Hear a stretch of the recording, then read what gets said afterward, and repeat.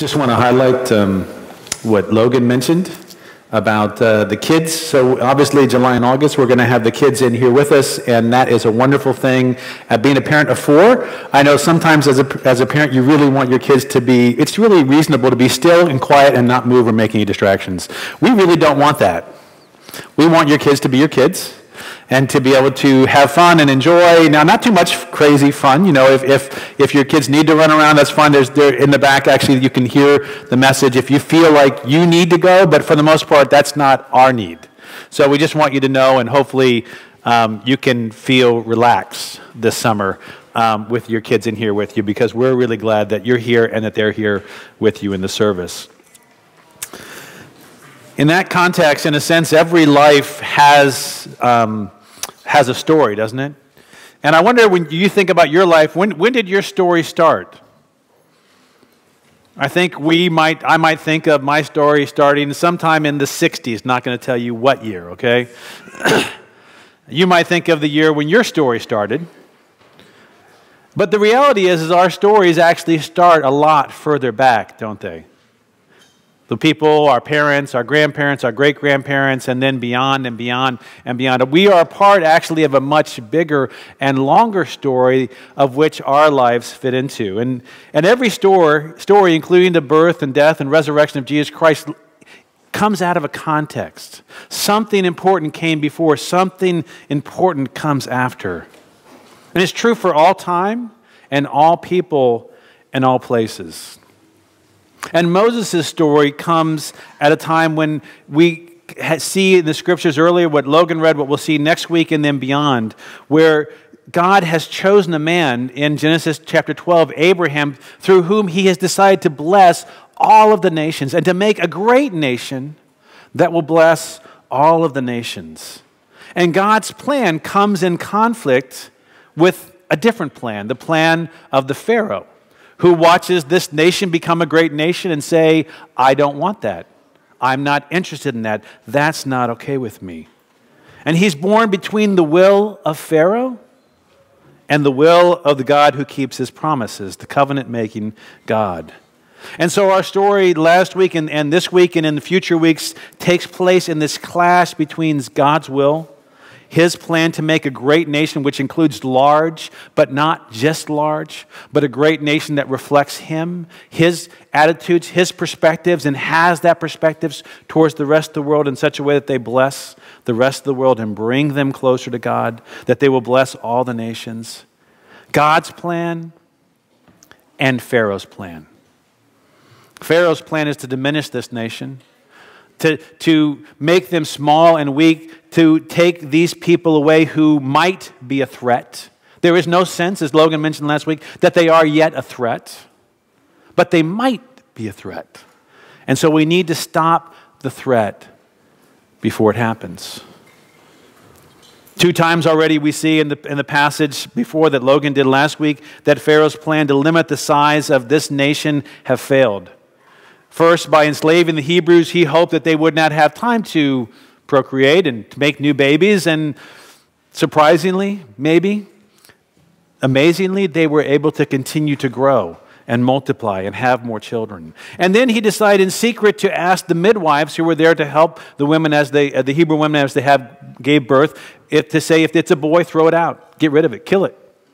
If it's a girl, let it live. And these women chose not to participate in that plan. And so we come to a point now where he moves into his third, more public way of dealing with this problem, basically saying to all the people of Egypt, if you see a Hebrew newborn, a Hebrew boy baby, throw it into the Nile. Get rid of it. Be done with it. You have the authority to kill. And it's into this shocking situation, this fear-saturated situation, that Moses' parents get married, are pregnant. Moses is born. And for 3 months, they try to keep it secret, keep him quiet. But as anyone who's had kids know, there's only a certain period of time in which they're fairly quiet when they cry, which is normal to say, I have needs, help me. And there's a time when their cries become louder and louder, and it's impossible to stop that. And as the story goes on, we can be, as we know it and have become familiar with it, it's easy maybe for us to miss the horror of this passage. But I can think of many of you in this room who have, in the last year or two, had babies. Surprisingly, predominantly boys. Logan reminds me again and again that it seems like we have to have Old Testament names for all the boys. So you feel free to break that if you want, if you have a boy. But you can imagine, maybe in a way that some of the rest of us cannot, what it would mean to have a child in an environment in which you knew that if your child was a boy, they would be under threat day and night until they were killed. To live as a parent under that pressure, knowing that there's nothing really you could do, that your strength and your power could not stop what seems to be the inescapable, unstoppable power of the Pharaoh. Someone might come and just take your child. And that would be the end of it. We live in difficult times, but we don't live in these kinds of times, do we? We have several different things we're afraid of, but this is thankfully not one of the things that we have to fear. But they did. Some probably believed the message of Pharaoh, that these children endanger our nation, and therefore they were doing their patriotic duty. Others probably watched and didn't act to save. Didn't act to get in the way because they were afraid, or they didn't want to go against the law, and so they just let it happen in front of them. Maybe sad that this was necessary. But to be a parent of a newborn boy must have been to live in constant fear and dread of what could happen. Because the reasons they feared were real.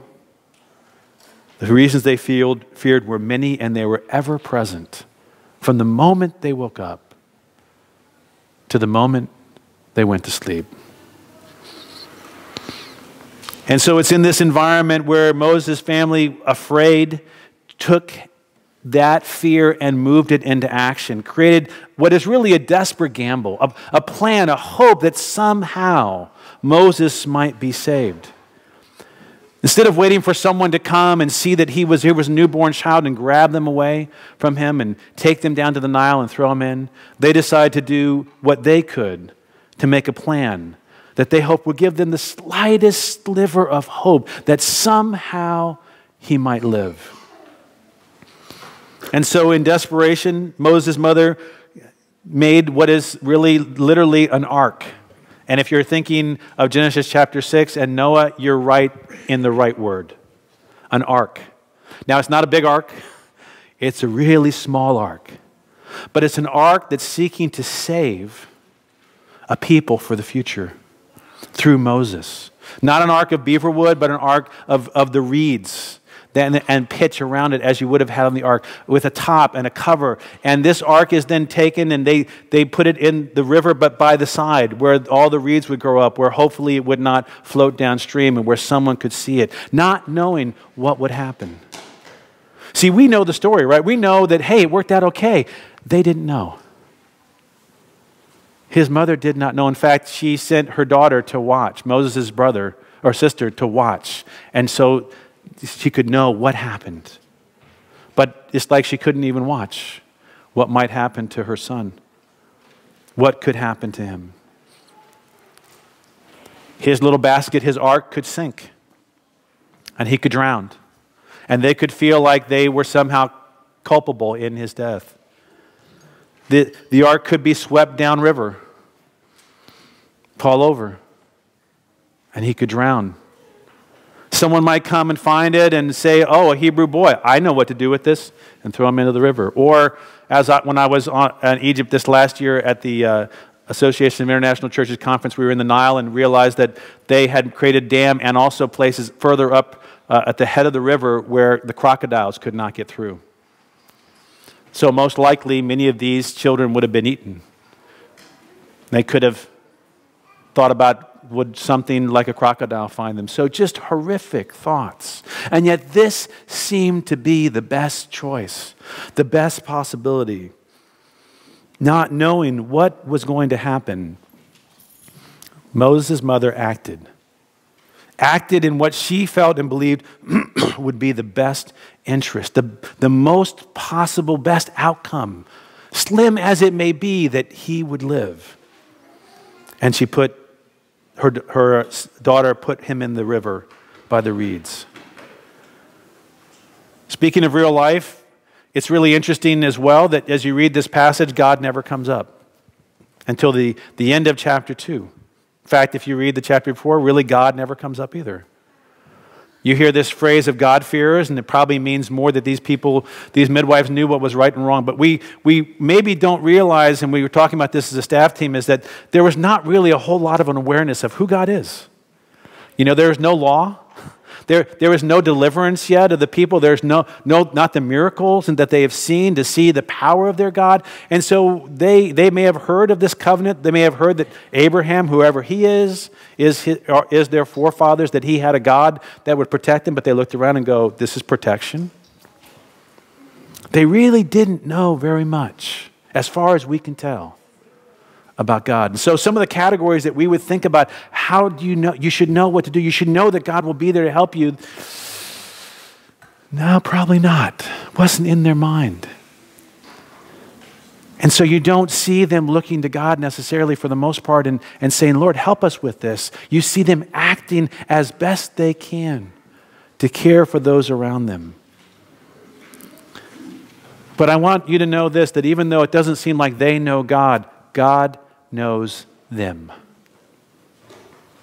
God knows them. And that is the most important part of the story and of the stories to come. Is no matter what they knew and understood and how well they acted out of that knowledge or lack of knowledge, God knew. God was at work, as we'll see, and as we'll see in the future, God will step up in ways that there's very clear to them and work. But God is at work in this situation. He is helping these people become a great nation. He is thwarting the work of Pharaoh again and again and again. If you read this book, Pharaoh tries and fails. Pharaoh tries and fails. Pharaoh tries and his nation is decimated militarily. God says, no, you cannot stop my promises. I will fulfill my commitments to this people, even as they suffer, even as life is lost. It's interesting that Pharaoh's failure comes with an ironic divine twist. It is his own daughter who comes by and sees Moses. The one who said the decree, throw the boys into the Nile, comes and sees the boy in the Nile and takes him out and makes him her own son. I don't want you to catch the irony. I want you to catch the reality that he is being undermined by his own daughter in his own family, who has a sense of compassion. And that's an important word in this story, and an important word for us in our world as we try to do what's right. Compassion moves us to do the right thing because we know what the right thing is to do. But we don't do it because we're afraid instead of compassionate. And she had compassion. And that compassion called her to make this child her own. And so Moses' sister sees the opportunity, seeing what's going on, comes over and asks you, realizing that obviously this woman is pulling this child out, this princess, and realizing that there's an opportunity here, seizes that opportunity because the question that will soon come to pass is, who's going to take care of this baby? Who's going to nurse this child? You know, you can't buy formula at Cactus, right? And comes up with a solution. Do you want me to find someone to take care of this child and to nurse it for you? And the answer really is clearly this one word, go. Go. Which meant go and do it. And she goes to her mother, and he says to her mother, brings her mother in, and in a wonderful, wonderful way, she is reunited. Moses is reunited with his mother. This is, in all the darkness and the bleakness of this passage, this is one of the great moments of hope and joy in the passage. Moses' mother is reunited with her son. Moses is saved, but not just for the day, not just for the moment, but he's brought into a place ultimately of security. His mother is paid to take care of her own son. And Pharaoh's order to kill is undermined by his own daughter, who chooses compassion over fear. This is the third time that God has said to Pharaoh, no. No, you don't get your way, Pharaoh. I am going to get my way. And we start to see a sliver of hope that God will rescue. In fact, in a wonderful way, God rescues the rescuer. You see that? Moses is going to be the one who leads them out. And God rescues the one who will rescue, or be the one who rescues his people. It's a great story. I just want to highlight a few things. We're going to be talking about the life of Moses. There's lots that's going to come about, lots that we're going to be able to learn about his life and apply to ours. But I just have 3 takeaways for you to think about today. The first is that fear always focuses us on the present moment rather than the bigger, longer-term realities. Fear focuses us. You know, if the bear's chasing you, if you don't run, you won't have to worry about what you want to do tomorrow, right? There won't be a tomorrow. And so by nature, fear moves us into that, I have to save myself right now in this place. And that's not always a bad thing. But sometimes when we're in that moment where things are wrong and all messed up, we can't see the bigger picture. We can't realize that, you know what, there's a God who is taking care of us, who is there, who loves us. And the big picture is a picture in Old and New Testament in the book that we have where we can come and get perspective. Come and understand the bigger things. That it's not just our own individual lives, this moment where God is active, where salvation comes. But that God is at work even in the evil moments. And God is at work for the community as a whole to be rescued, not just for me as an individual to be rescued. It's a difficult lesson in this passage because if you take the whole context of what's happening here, God does not always save us in the way that we want or in the time that we want. But God promises to rescue and take forward the community as a whole. And so we tend to be in a time, and I think in many ways rightly so, a change where we talk about personal salvation, personally be rescued, and in Jesus that is certainly the case. But sometimes we lose sight of the fact that God is doing this for community. That it's more than just Jesus and me. It is Jesus and me, but it's Jesus and us, and I am a part of that us, that God is ultimately saving. That our salvation is not just personal, but it's community. The second thing is that this Exodus passage really is echoed in Matthew chapter 2 when Jesus comes. And instead of Pharaoh, you have Herod. Instead of Moses, you have Jesus. And in both places, there is great suffering. Children are killed because of the evil of people. But in both, God rescues the one who will rescue the people. And so you start to see an echo of the life of Moses and the work of God in the birth of Jesus, that this one will save his people. That God somehow overseen this great arc of salvation, of rescue, of care. And oftentimes we don't see it. I'm sure many of the people at that time didn't see it. The reality of evil through powerful people is there. It's real. But it's not the end of the story. That's the point. It's not the end of the story. There is much, much more coming. And deliverance and vindication and God's rescue will come. And it will feel late, but it will be right on time. It will be more than we hope for. And it will include more than we can imagine. And yes, there will be suffering. But that suffering will be turned to joy and hope in the future. That's part of the story. And if you read the Bible very much, it's part of the story again and again and again. And we don't like to embrace it because we don't necessarily like the narrative. We don't want to suffer. But this is the world that we are born into. That is not yet the kingdom of God, is not yet the rule of God, but is getting there where God is at work, but evil things happen. And we have to learn how to live in the midst of that as imperfect and broken people. And we're not the first, though. Moses had to live with it. Abraham had to live with it. David had to live with it. The prophets had to live with it. Jesus learned to live with it. The disciples lived with it. The great church fathers lived with it. And mothers lived with it. And so it is now also our time to live in hope, even though everything is not yet the way it should be, the way it will be, to live in hope. We all have moments, and this is the third one, where by every measure that we have, it seems that God is not there. And if you haven't had any of those moments yet, good for you. It's coming.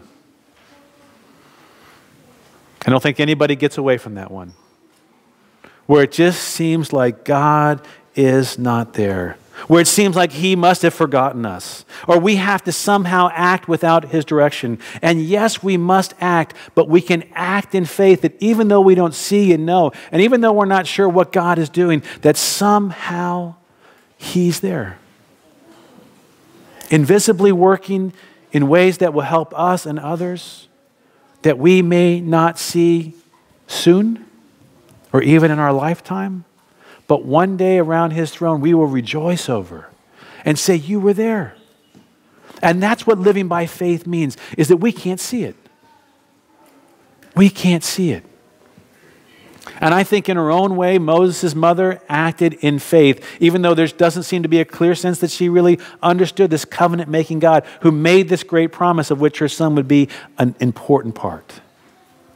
But she acted in faith in the best interest as she understood it for Moses, and God worked.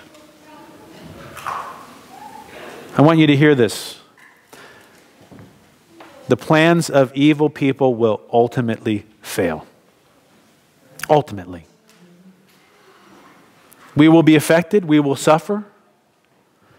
It will be hard. We will have to endure. Some of us will lose our life, as has happened throughout the history of the church and before. But ultimately, their plan, like Pharaoh's, will fail.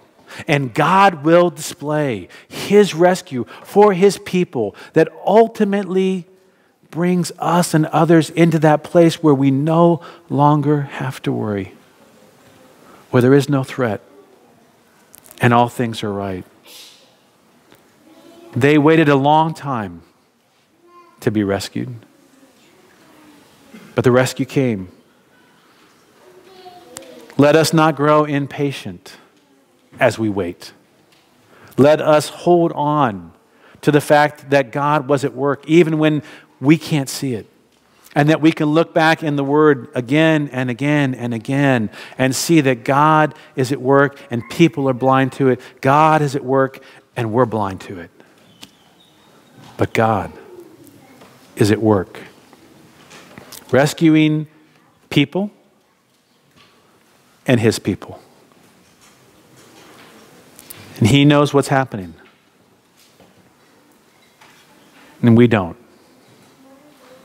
And so, like Moses' mother, and like Moses will have to do, let us learn to trust God with what we can't see, and to have hope about the future, because God has made promises to make a great nation that will bless the people, and He will keep that promise. And you and I are sons and daughters, inheritors and carriers and sharers of that promise.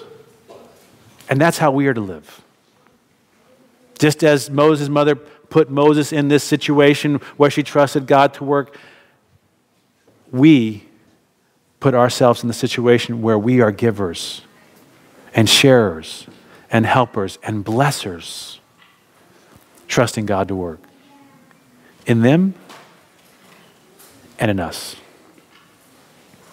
Would you bow your heads with me as we pray? Father, although we often use this story with kids and much of the Old Testament, there are great things for us to learn as children. This is a difficult and serious story that's for adults as well, that shares the realities that we face, but also the hope of the future.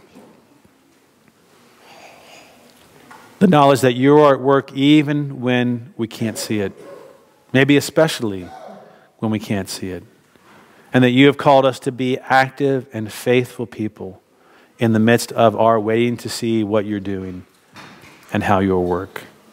Father, you know we are not patient people, so we ask for the help of your Spirit, the help of the community, the love and the compassion and care when we are at fear,